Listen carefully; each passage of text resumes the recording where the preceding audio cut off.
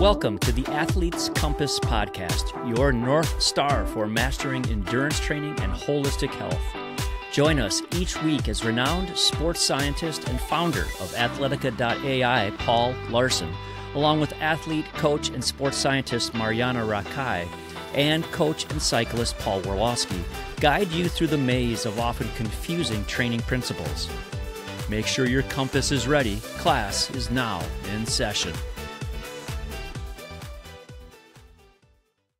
Hello and welcome to the Athlete's Compass Podcast, where we navigate training, fitness, and health for everyday athletes. Today we are talking about nutrition, and we are accepting that we're going to get possibly some grief for these episodes because the subject of nutrition has been changing so much in the past decade, and we are learning so much more lately about what really does work for endurance athletes to improve their performance and health. And sometimes change is controversial. So, Paul and Marjaana, we're purposely stepping on some landmines today to talk about what works in nutrition, because it gets confusing, because literally people tell us to train fasted or without eating, and others tell us to consume as much carbohydrate as possible. So we have both ends of that spectrum, but surely the truth lies somewhere in between, someplace along that continuum. Both of you are proponents of a low-carb, high-fat diet for everyday endurance athletes. So let's focus on that first. This week, we're going to focus on explaining the value of that kind of nutrition, of the low-carbohydrate, high-fat diet. And next week, we'll get specific on coaching me, because I don't really know what I'm doing, on how I should adapt my diet. So these are going to be epic and great episodes. Let's start. Explain for us, please, the two of you, for the everyday athletes, what are the basic principles behind the low carbohydrate, high fat diet and its intended effects on the athlete's body and their performance? Well, I just want to start by saying that, we might have lost half of our audience. They might have just switched to a different podcast after you mentioned that Marjaana and Paul are advocates of an LCHF, a low carb, high fat diet. But let me just kind of explain, first of all, why it is a little bit controversial. It's going to be controversial, these topics, because everyone out there is an expert. Everyone's got their own context. We're all experts because we all eat. So we all have our own experience, and we all, that everyone out has their own kind of bias. It's very similar to politics and religion, because everyone will have their own mindset and belief in these sorts of items, and we all feel that our stance is the right one. So, with that being said, it is nice to look at different viewpoints, and especially when we're concerned about the sport of endurance sports in general. That's generally what we focus on in Athletica. We need to be taking a scientific process, a reverse engineering analysis of what is it that's going to help our performance at the end of the day, and maybe even helping our health and recovery. That's certainly of relevance as well. And yeah, I guess to finally get to your question, Paul, you said, what are some of the principles of having a lower carbohydrate than a higher amount? Well, maybe actually I want to flip it. Actually, I want to flip it and start with, what's the principles of the high carb diet first? And because this is where I started, and sorry to be robbing the microphone here, but I started with high carb stuff, and I actually invented an app called Neverbonk, and we spent a lot of money into this app called Neverbonk, and it was looking at optimizing how much carbs and gels and sugar that you should take on in any event. So that you could kind of calculate it out and push out your amounts to 90 grams per hour. So I was really looking at helping to optimize. Now, that switched for me when I realized that was probably not the science I wanted, because if you're taking that mindset, you're all about carbohydrates, which are it's like the gasoline. You're like, when you're taking on carbohydrates, you're putting gasoline in your engine, right? You're like kerosene over top of it. And that's great. That's a fast fuel, burns super hot, but it can burn out rather quickly and isn't always the best fuel for the long go. And what do we do when we are in ultra long kind of distance events, whether it's Grand Fondo cycling, or it is 70.3 or Ironman or ultra marathons? You really want to have the lower end, the ability to burn fat dialed in. And you don't just have to do that with training. You can also get an extra leverage with if you know how to move the levers with your nutrition. And that includes not even what you eat, but also the timing of when you eat those sorts of things as well. So I've spoken a lot, and there's so much more, but maybe I'll just pause there so I don't rob the whole mic. But Marjaana, do you want to add anything? How ironic. Never bunk. Yes. Yeah. I know. So you were trying not to bunk until you found a way to push the bunk. Yeah. What is bonking for the listener? Yeah. Let's what talk kind about of what kind of bonking are we talking about? People talk about hitting the wall or bonking, just don't have any energy, motivation. Like, for example, after 30K marathon running, motivation to cross the finish line is high, but you just can't bring yourself to run any faster. And oftentimes you end up walking. That's bonking. I can remember my worst bonk.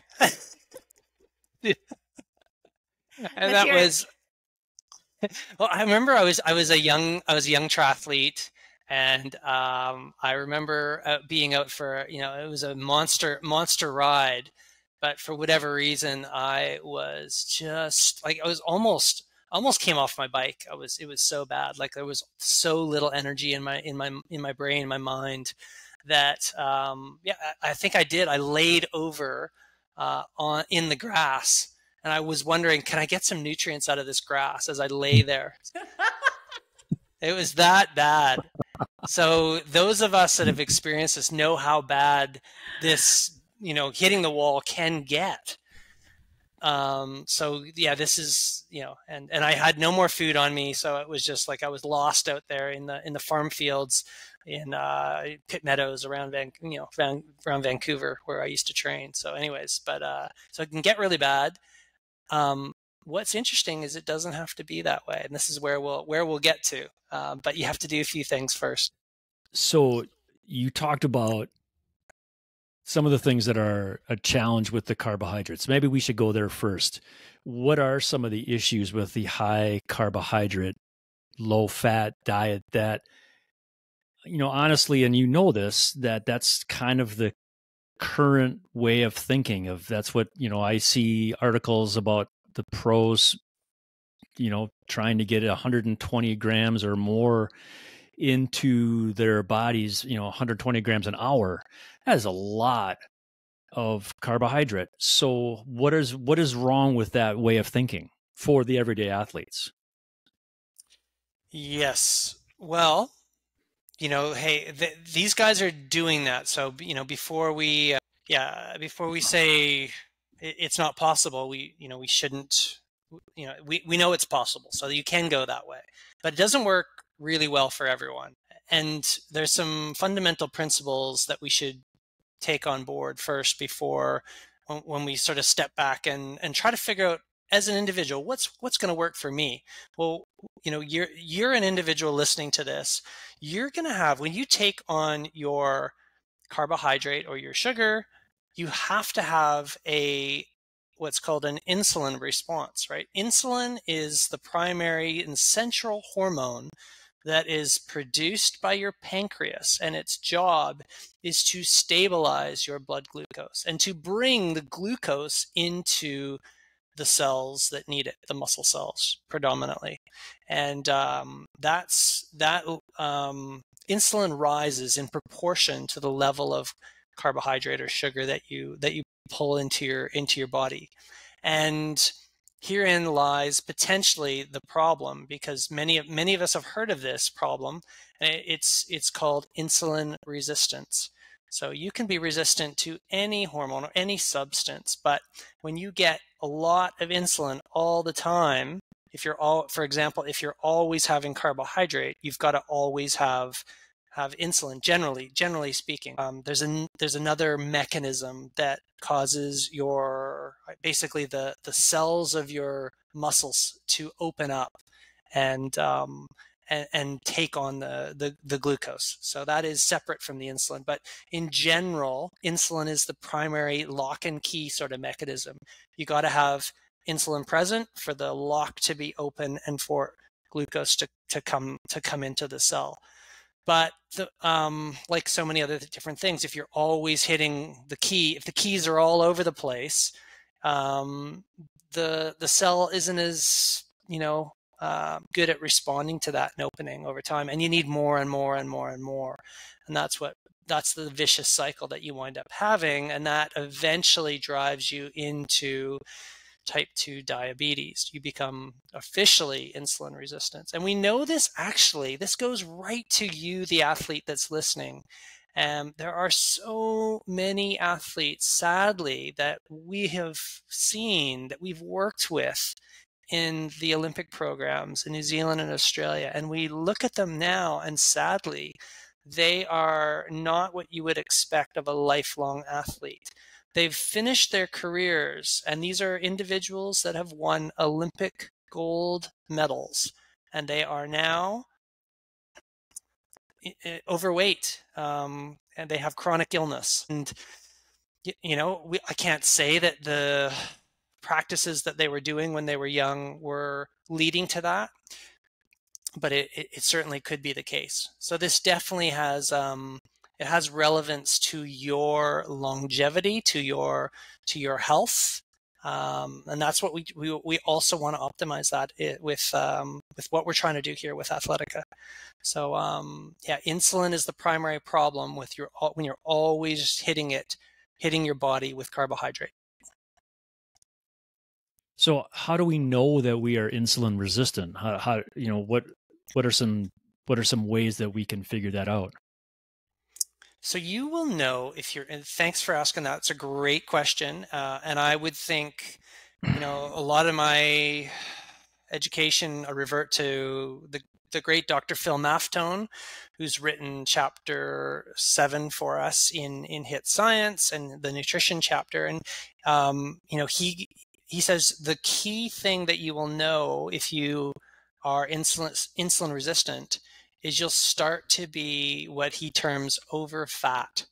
And there's no shame in the word, but you just have more, you're carrying around more fat than you know is ideal. And typically you're also carrying that fat in your abdominal region. For some reason, most of that, most times when you're over fat, the body tends to store it in the abdominal region. So that tends to be where it sits. So you'll all of a sudden have a waist size that might be inappropriate relative to what's ideal, right? So and I think there's some formula as well that Phil purports as well, that it's something like you want to have your waist size under 50%. Under 50% of your height. That's right. Thanks, okay. Marjaana. Exactly. So as long as that's how you can kind of sort of self-assess whether you've potentially got some of that going on. Other means you almost know when you don't respond well to carbohydrate foods, right? Like if you're always hungry, that's definitely something. So if you're always hungry, like in other words, a meal with carbohydrate really just isn't hitting it's hardly hitting the sides, is what we would sort of say. And it's not satiating. That's one might be one thing that also tells you that you might be a little bit insulin resistant, and that's because insulin is its job is to get that fuel inside the body. It's an anabolic hormone. So all of a sudden, if you're eating and you're not getting if it's not really doing the job, well, then you're insulin resistant, and it means you're always going to have to eat to get to the hunger level. You're always going to be hungry. So if you're always hungry, that's a classic another sign that you might be potentially insulin resistant, and you might want to switch up the fuel sources that you're having. The overfat, in the hunger, looking in the mirror. Really, really simple, but it just actually looking in the mirror is another one. And I think those are probably the big ones. Maybe I can jump in here and tell my experience. I was training for full Ironman, and as the current sports nutrition advice goes, I was trying to feed myself with, carbs during my rides. I would get into living in Dubai. We would have this beautiful bike track that I miss. But around 100 Ks in, I would have to stop and drink a Coke or Pepsi and eat an ice cream and flush it down with coffee to just energize myself to go further. While also my sports bar, there would be grapes and jelly beans and gummy bears, sandwiches. It was just eating fest while I was riding my bike. Buffet, yeah, as it goes. and it's hot, it's humid, you need more carbs, you need more energy, so I would just eat. And before a ride, it would be a breakfast, oatmeal, very carb heavy. And during the rides, I would start really feeling fatigued and I can't keep up my power. This went on months, so it wasn't that I wasn't fit. But then after the rides, I would just be so tired that I just wanted to watch Netflix on the couch. And some days I had to. I just didn't have any energy. And I started having these visual impairments during the ride, some of the long rides. I would have hard time just, figuring out where I'm going. And yeah, I started to gain weight, especially around belly, and just wasn't feeling good. Granted, some of this was probably associated that I pushed a little bit too far, but my high carb diet didn't help. I mean, Marjaana, the key thing is that Marjaana added a fourth point on another a signal that you might be insulin resistant, and the fourth one there is the fact that you've got a chronic fatigue after your training. Now we're often always tired and stuff after our training, but there is kind of a difference. So you don't have to be that tired. Marjaana's smiling, and so I know she knows this, right? You don't have to be sitting on the couch all the rest of the day, kind of thing. And if you have to do that, you might be partly insulin resistant. Your fuel sources might be the reason. And why? It's because your flow of energy coming out from your fat cells is probably just not optimized. And so yes, you just always sort of feel low with energy, and you don't want that as a high performer. Most people listening to this they're high performers, right? So you've got to. It's more than just your sport and all these sorts of things. You're performing in your work as well, and so having a steady stream of energy throughout your day is something that you probably would value. I know you value. Yeah, absolutely. Cognitive capability was very low. After lunch, train in the morning, after lunch, it was always a nap time because I just couldn't do anything. I was just so tired all the time. And you want to be present with your family and your friends and in your work.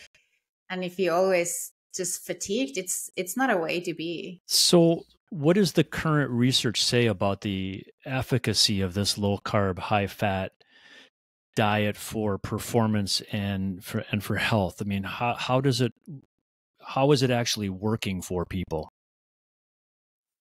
Yeah, it's really mixed, I think, Paul. And this is why you started, reminding us that this is a bit of a, landmine sort of field, right? Like this is, you're going to see different sources telling you different things. And one thing I will say is that this comes directly from Phil Maffetone in our course. It doesn't, like, all carbs are not bad, all fat's not bad. You can find bad sources of fat and you can find bad sources of carbs, which is just sugar, right? And probably same with protein too, right? Protein and meat sources can be ultra processed. At the end of the day, the main thing we want is sort of this slow release of fuel into the body, and that can be done usually, that can be done a bunch of different ways. If you are insulin resistant, an ideal strategy is to probably take away the thing first that's making you insulin resistant, and that's usually excessive carbohydrates. So there's almost kind of this progressive approach if you want to change things. And if you are, if any of these symptoms are resonating with you, the listener, you might want to go through a phase where you're, really removing the key source that's causing insulin to be pushed, and that's most of the carbohydrates. First of all, sugar, but then secondary, a lot of the carbohydrate sources. We're talking things like your pastas, your rice and potatoes, your bread, things. Gluten is probably not your friend. You be mindful of your lactose levels as well. Those are when those items are lowered or reduced or eliminated, there's usually good things that are kind of around the corner. And then there's a big difference between a gel that you're cracking versus an apple, right? Like an apple is probably going to be very slow to release its glucose into the system. And so, they're completely sort of, they're both carbohydrates, but one is a natural form versus the other. So as a general approach, whatever you're consuming, the more it can come from Mother Nature, whether it's carbohydrate, fat, or protein, the less processed it is, the better. And just take all the, low carb versus high carb religion out of it. It's just like, if you can kind of go back to fundamentals there with what Mother Nature kind of put in front of you, then you're going to be absolutely doing really, really well. But yeah, there can be sort of this process, this emphasis in the beginning if you're just starting out on this process, and you might want to lower the carb angle first if you're on what would be called like a traditional high carb diet. And I think there's lots of misconception about the whole low carb, high fat diet, ketogenic diet, and a lot of people talk about, oh, you should not restrict anything, you should be eating anything you want. And I don't believe in restriction at all, but I also think that like you say, Paul, we need to go back a couple of decades when we didn't go into grocery store to get like a 10-pack of bars that are full of sugar. You can't even find oatmeal without added sugar in the store. Like low carb, I don't like I'm eating low carb, but I don't count my calories. I don't track my macros. I'm eating, all colors that's what I try to do. I try to eat all colors, and I did a period of time where I tracked everything and I learned what everything, like how many carbs does, red onion have. And so I educated myself for a while to understand like what food items have lots of carbs in them. And then I just choose, like you said, if I can pull it out of the ground, it's good, or chase it down, it's good. And when I go to grocery store, I try to avoid the middle aisles. So those are like my principles. But I think a lot of people don't understand that low carb is not like same as keto. And there's like, I'm not restricting anything. I'm just eating really healthy. Yeah, for sure. And here's the thing is, if you are an athlete and you're doing a bunch of training and you're and you're eating like Marjaana says, you don't even realize it, but you wind up being a keto athlete anyways, because you're always burning calories, and you wind up keeping your insulin level low just through the combination of the exercise and then the healthy eating. And then so you get the same benefit. So there's just to be clear, listener, there are a bunch of studies that show the benefits of a ketogenic diet, and it's it's used. Here's one of my key books from Tim, right? Like it's an actual clinical like method, right, of reversing diabetes in individuals, right? So there's a whole bunch of benefits that from cell signaling and telling your cells to be younger, from the energetic properties of the ketones themselves. Ketones are what's produced when you only have fat available, and your liver basically converts them into something that can be taken up by your brain. Because you can imagine that we didn't, in the I guess the evolutionary times, if we didn't have sugar available, your brain it can only process glucose, so it had to invent something else that it could process, and ketones were what it invented, where it takes your fat stores, it rips them apart, and it converts them into 3 different ketones that can be taken up by your brain. And it just so happens that when your brain is taking up those ketones, you're actually even more alert and energetic. They actually provide more energy per unit of ATP. They give you more bang for buck ultimately, and the more free energy ultimately. So yeah, you get those same benefits, is what I was saying, even by just having an exercise and a healthy diet kind of program. And this is why actually athletes are primed to be able to adapt to this diet so much more than a sedentary individual. Athletes find this actually quite easy, and they adapt quite quickly to a lower carb diet. They can do this a lot easier than, say, someone that's very sedentary and very insulin resistant, because they're already there. They're halfway there already. They're in general, because of their exercise and the fact that exercise is always keeping their insulin levels generally lower than a person who's sedentary.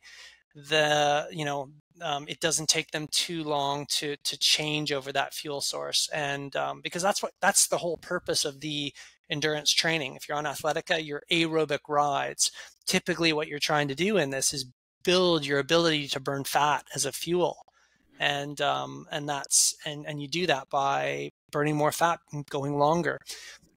But here's the twist, is that you actually don't have to go as long and as hard to get the same sort of bang for buck if you can pull the nutrition lever as well.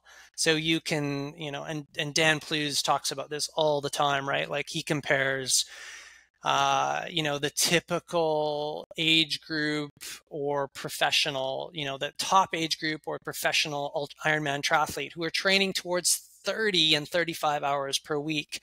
Well, you can back that up basically by 10 hours and get the same benefit, but train 10 hours less if you simply know how to move the nutrition lever as well. You can and train smarter as well. You know, ultimately a lot of the sessions that we program in Athletica. So it's you don't have to go out there and just smash yourself for 35 hours to get these aerobic benefits. You can do it also with moving the nutrition needle. Yeah, and if a listener doesn't know, 1 gram of fat has 9 kilocalories instead of 1 gram of carbs, which contains 4 kilocalories. So there's like over double as much energy per gram. Yeah, and that's a really great point, and we sort of should have led off with that, but the other important point is the amount that's stored on us. So in a lean individual, the amount of fat that's stored on us is something like 200,000 kilocalories of energy, which is about enough energy. I'm in British Columbia, so if you put a gun to my head, I could march up to Mark, who's in Palm Springs right now. So, that's that's how much fat I've got in my relatively lean body. But I've only got 2,000 kilocalories, or 350 to 400 grams of carbohydrate in my liver and muscle stores. I can't go very far on that. It's only going to take me 2 hours, and I'm going to be done. So it's just the level of difference in terms of stored energy on the body is so heavily favored in that of fat. If you can only learn how to open the the gas hose to allow that energy to come out of your fat storage, amazing things happen, such as in some of my professional triathletes that I train, where they ride 8 hours fasted. And that sounds crazy and nuts. And I don't recommend that the listener does that if they've never, worked up to that. But that's what these guys wind up doing. And that's the capacity of their ability to reach in there. And here's the crazy thing. I know you guys will know that I'm not crazy, but they'll do this and they'll say they got better after the back half. It got a lot easier in the back half. Yeah, once I hit 4 hours, it was just, I really felt good. Anyways, it's crazy. It sounds crazy, but I've witnessed that so many times. It's like almost like elevated, like it's kind of like a euphoria almost. Yeah. But a lot of the critics about low carb, they say that it's very restrictive diet, and you end up in a low energy availability state, or REDs, and put yourself in a hole. What are your thoughts about that? Yeah, I just don't understand that. Here is the thing, and you hear me harping on about this one, Marjaana, is that I never want you to be hungry, right? When I was initially coaching this, if you're hungry, you eat, you find something to eat, but try to find something that's healthy to eat. So I'm all for the concept that you said before, where you just you don't restrict yourself, like you maybe restrict yourself from sugar that is going to be harmful and causing the insulin spikes, but don't restrict yourself from healthy foods. You can have as much healthy foods as you want, and in fact, you should be.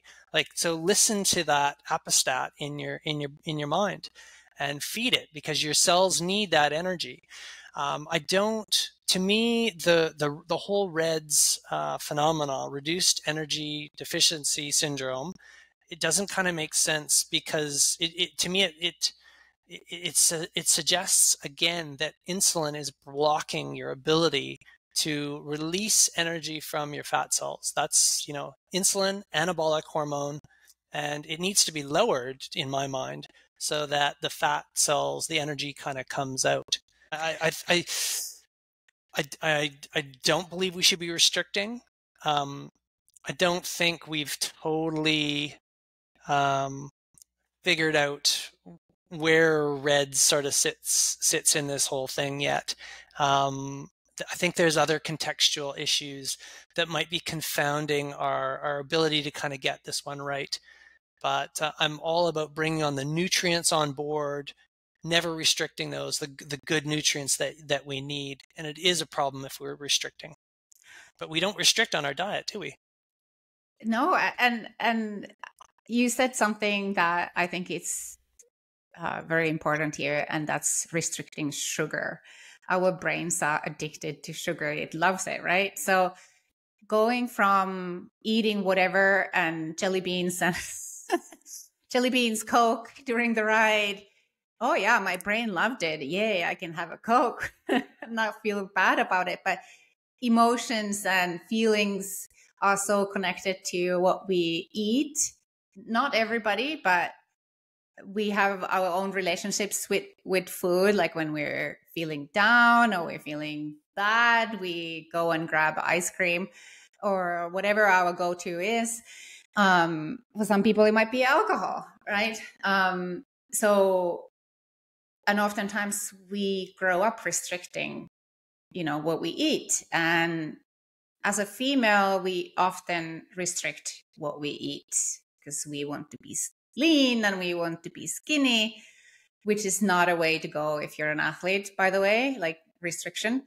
To me, the hardest part was mentally not take that snack before a ride.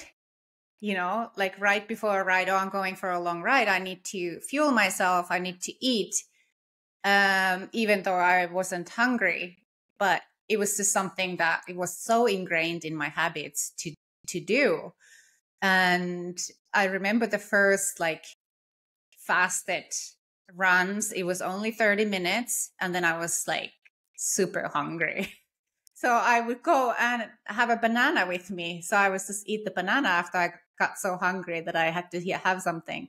But then they increased to 2 hours. I'm like, oh, this is actually pretty good. After 2 hours, it was 3 hours. And slowly it got me up to 6.5 hours and just freaking amazing. But then the next thing was not fueling for those high interval sessions. So, because I wanted to, so I would have a 30-30s in the plan, mid-morning, a few hours after breakfast. Normally I would have grabbed a banana or something. And Paul, you said, stay curious. You don't need that. So I went and did my 30-30s without that little extra fuel. And my performance didn't,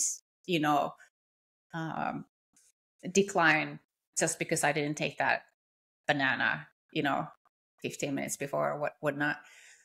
So I think mentally, because we've been bombarded with all these, you need to eat 120 grams of sugar on your training rides. We've just accustomed to believe all that, when we really need to stay curious and explore what our body can work with and work best. And I just have to tell, recovery after, these long runs. My marathon is coming up this week. First of all, I was not able to run long runs before just recently. And now I did 30K weekends back to back, and I recover from them. It's unbelievable. Not just the runs itself, but just a few days after, I'm fine, which is, to me, it's just new and pretty awesome. So for long workouts, for intensity workouts, don't we need carbohydrate to fuel that kind of intensity, because there's just not enough energy in fat to make that happen? Well, that's what we've been told, Paul. That's what we've been told. But that's not necessarily the case if you are fat adapted versus a carb adapted athlete. If you're a fat adapted athlete, you will use a lot more fat to do either of those two activities you described, whether it's high intensity work or long duration work, because you go at your exercise a different way. And something called the crossover point with exercise is delayed in the high fat athlete. The high fat athlete will have they'll hold on, they'll continue to burn fat as a fuel longer into the higher exercise intensity bands, even right up to 90% of VO2 max. So right at your highest exercise intensity, like even when you're doing long intervals, say for example VO2 max intervals, you're doing those burning probably up to 50% fat for those, where we haven't thought that was possible in the past, but the data supports that it actually is. And this will be new for lots of people, but that's a lot of the studies that are coming through now are showing that we can burn fat up to 1.7, 1.8 grams per minute, which are really high levels that never thought possible compared to the past. After you just need a relatively long adaptation period.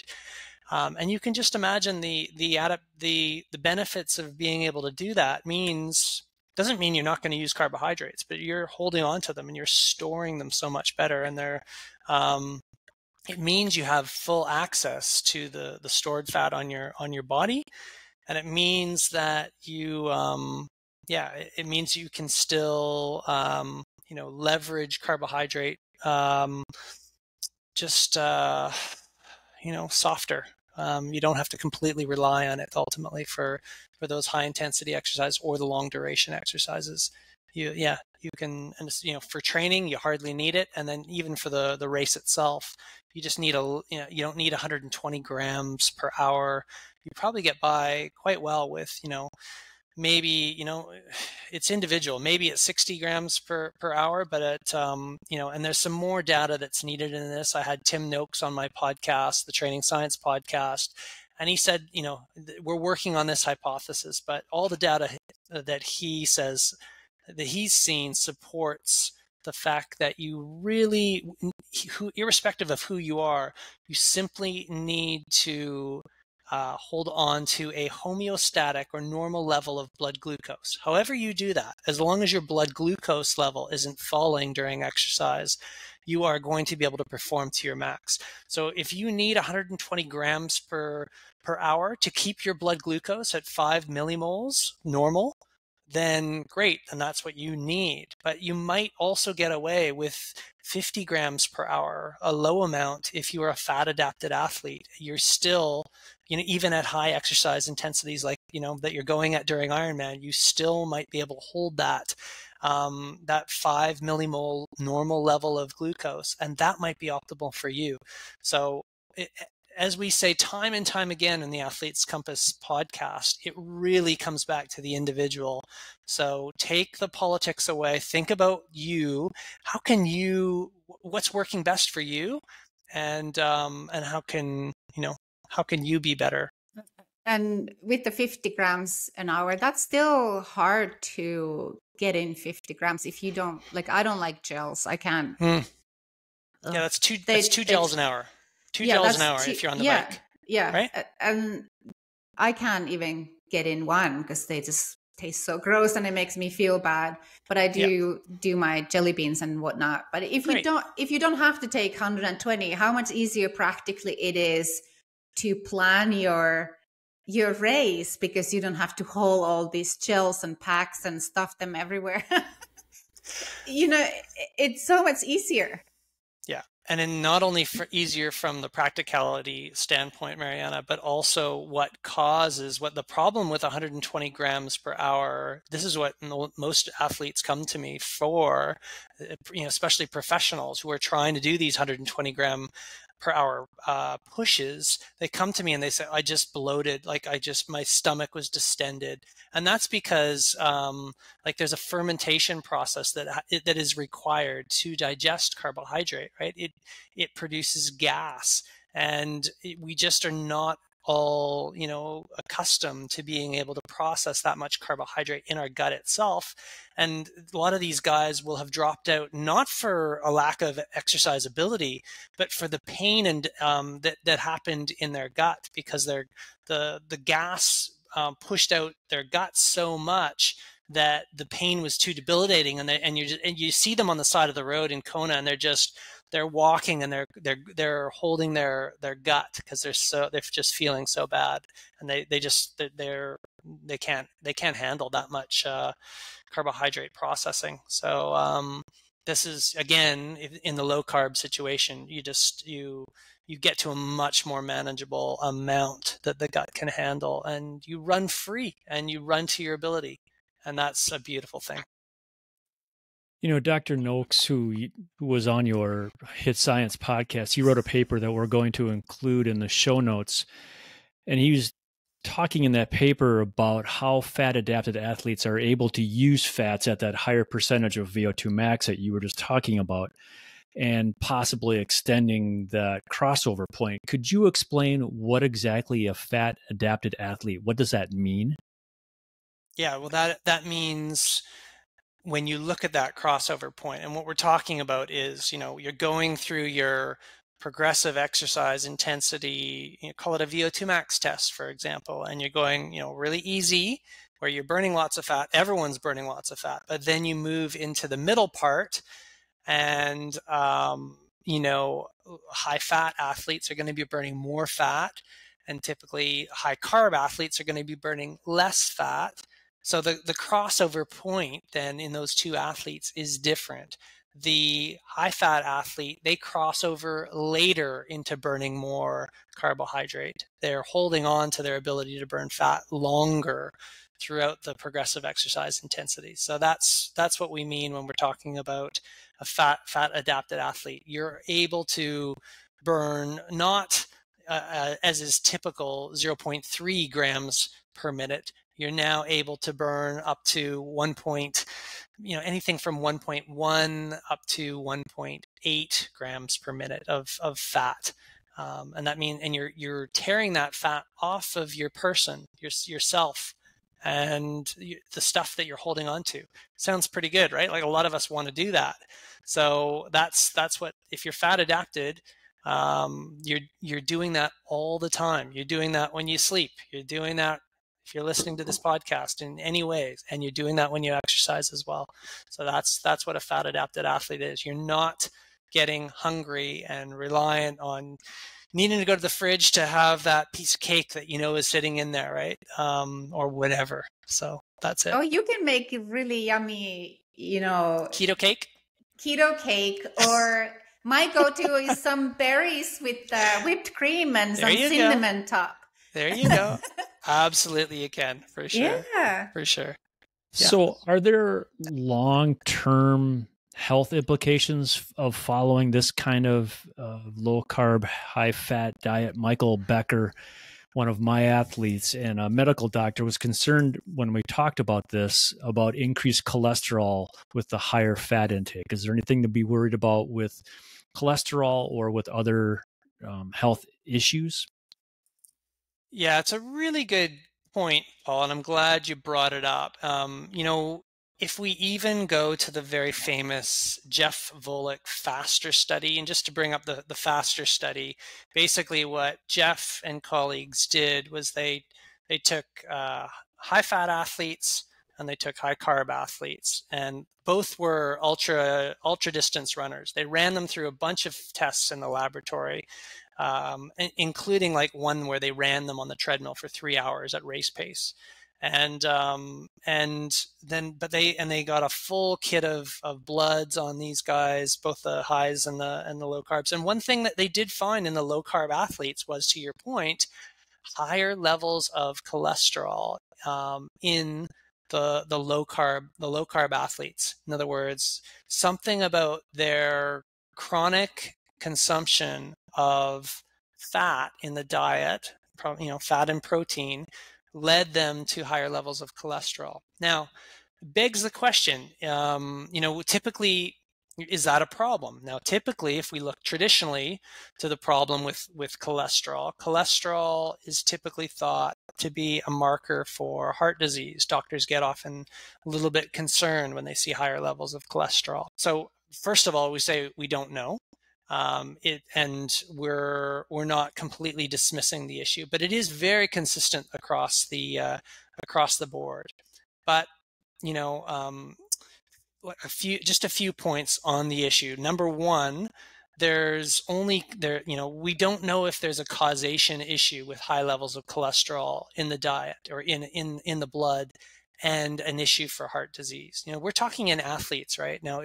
When you're looking at these, incredibly, gifted athletes, we typically do not see these individuals succumbing to heart disease or, heart attacks and these sorts of things. That's not the population that gets these issues.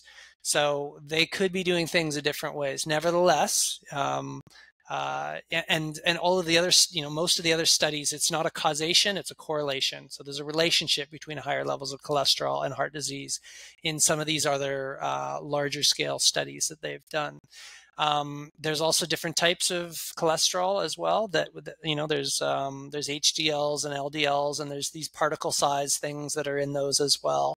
And then we should also be really mindful that cholesterol is in all of our cells. It's a very important part of the body, and there's a real negative connotation on cholesterol itself, but it got a bad name, and it's actually pretty critical. Like you're not going to survive without cholesterol. So all that kind of to be said is we'll keep an eye on it. But when you look at all the positives that a lower carbohydrate diet has in terms of lowering insulin resistance, lowering the incidence of chronic disease, lowering your level of diabetes and diabetes risk, in my opinion, the pros definitely outweigh any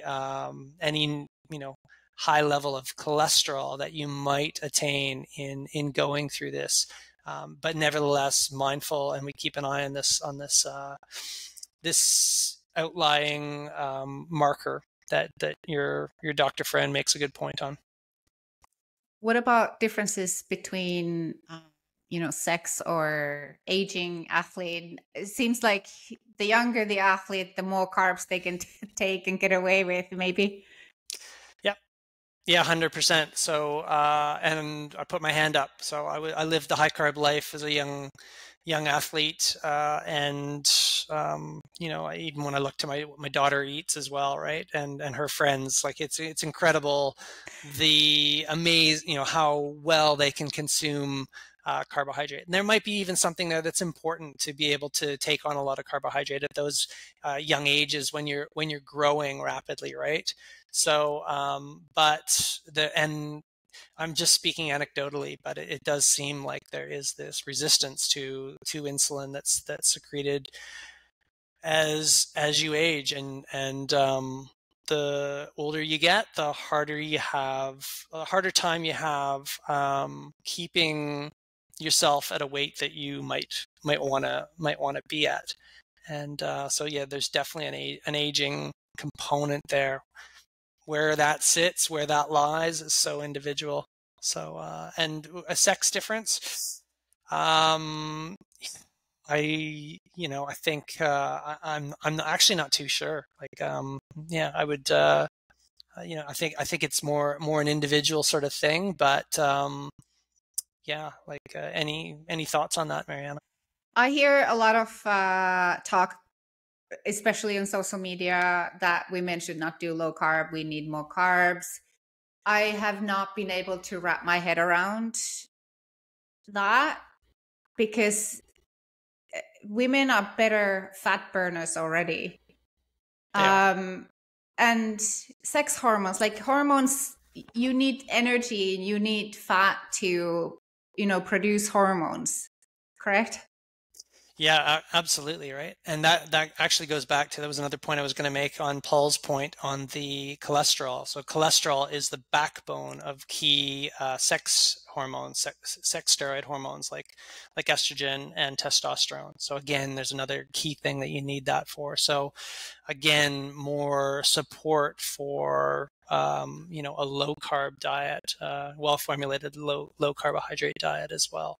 So, and I'll say that I'll just support what you said there, Marjaana, as well. It doesn't make too much sense that there's this backlash against it. Women are in general better fat burners, and there are studies supporting that.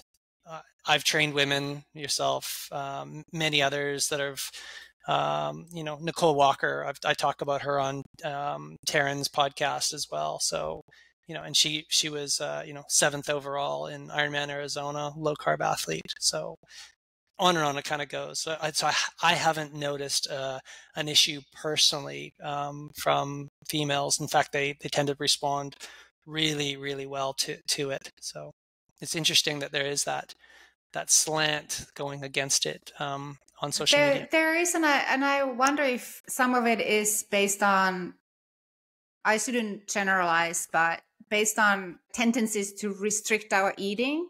And when we start talking about low carbohydrate diets, and the word diet has a negative implications to it. So I wonder if some of that is based on misunderstandings, because I'm doing low carb, but I've never eaten more healthy than I'm right now. So I don't understand what is so bad about it, honestly. I don't know either, Marjaana. I think it's somehow it's the perception of it that you're, that maybe you're just sitting down with a bowl full of lard. Just I don't know. Sticks of butter, just yeah, it's right. It's a little bit different, but who knows? Yeah. But yeah, so I've done amazing. I've lost, when you have 3 kids and you stretch, your belly stretches and then it goes back, and then you repeat the cycle. So at some point you start thinking okay, well, I have a belly pouch. I'm never going to be like I was when I was 30 or under 30. But this, last 6 months have totally changed my body composition, which I'm super happy and stoked about. So it's working for me. End of one. Well, but that's all that matters, right? So if someone's still listening to this, the only thing that matters is you. Yeah. It really does. Yeah. Yeah. So figure out what works for you. And if a couple of these things we've mentioned here help, then all the power to it. And if you've got more questions, make sure you ask them. We've got a great forum, and we're open to having constructive conversation around these topics as well. Exactly. It's like religion in a way. We just need, as you said, if we strip away all the religion of the different diets, it comes down to eating well, eating what Mother Nature gave you. And that's really my first takeaway, is that a low carb, high fat diet can improve performance and your health. And it's not about restricting necessarily what you eat. I mean, you restrict sugar, restrict processed food, but you eat a really healthy diet. Number 2, what we're really focusing on, Paul, as you said this, is that we are looking for a slow release of fuel as energy in our workouts. If you are insulin resistant, you want to take away what's making you insulin resistant, and that's a lot of carbs. And so to be, and this is number 3, more fat adapted, when we eat more fats, when we eat more healthy fats and eat a better diet, we preferentially consume fat as our fuel. And when we eat carbohydrates, our bodies oxidize that glucose from carbohydrate, and that becomes our fuel. So it's that choice about what we are using as our fuel. So this is a huge topic, and we've gone on longer than we normally do, but there's so much to get into. When we meet next, Paul and Marjaana are going to coach me through the specifics of what this kind of diet might look like, because I'm new and I don't really know what I'm doing, and I'm experimenting. So that's all for this week. Thank you for listening, and join us next week when we get really specific about this kind of nutrition on the Athletes Compass podcast. You can help us by asking your questions. I mean, this is going to, hopefully we get a lot of questions about these episodes in the comments. Like and share the podcast. Give us some 5-star reviews. We've been getting some of those, and we appreciate that. Engage with us on our social media. And for Marjaana Rakai and Dr. Paul Laursen, I am Paul Warloski, and this has been the Athletes Compass podcast. Thanks for listening. We hope you enjoyed another episode of the Athletes Compass podcast, your guiding light through the complex world of training for your endurance sport. For a deeper dive into the science, listen to our companion podcast, the Training Science Podcast, and check out the AI adaptive training platform, Athletica.ai. Thanks.